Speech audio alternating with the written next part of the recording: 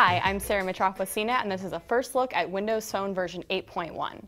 Microsoft adds a whole slew of new features in this update, including live tile backgrounds, a whole new column of live tiles on the start screen, and of course the star of the show, Cortana, a voice assistant to rival Siri and Google Now.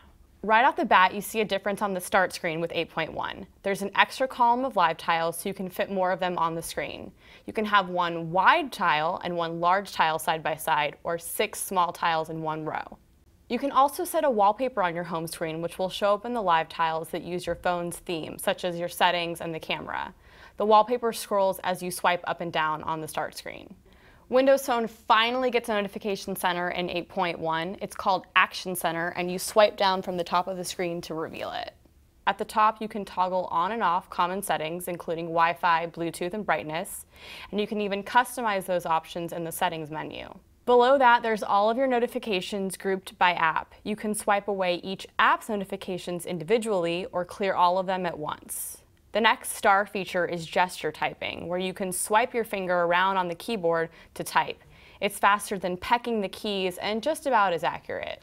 Now for arguably the most interesting addition to 8.1, Cortana.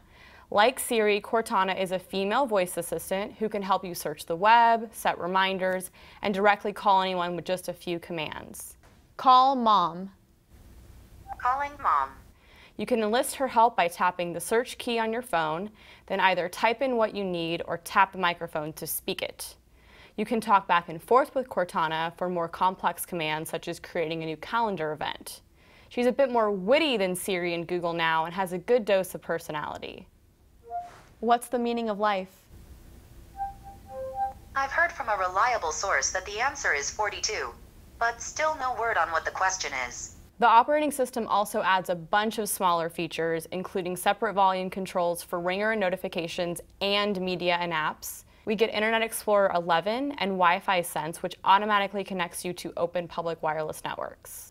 Microsoft's latest update to Windows Phone brings the mobile operating system closer to iOS or Android, but it still has a ways to go before it's going to lure customers away from either platform. For a full look at the new features, check out my review on CNET.com. I'm Sarah Mitroff, and this has been a first look at Windows Phone 8.1.